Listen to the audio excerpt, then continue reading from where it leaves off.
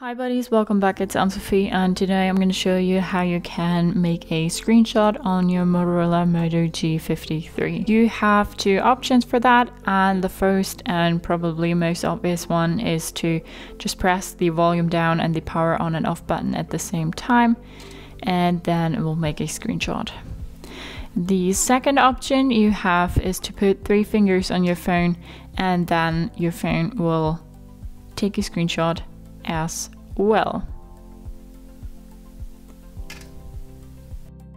For that to work, you need to go to your settings and go to gestures and go to 3-finger screenshot then, because well, in order to make a screenshot with 3 fingers, this needs to be enabled, otherwise that won't work.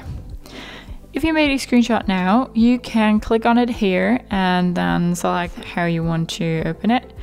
And then you can edit your photo here. You can crop it or adjust it somehow, put filters on it, markup and more. Or you can go to your photos and then go to library, screenshots, and then you can click on edit here. So that's how you do screenshots on your Motorola Moto G53. Hope you liked it, hope it helped. If so, thumbs up, share and subscribe, and I hope to see you next time. Bye.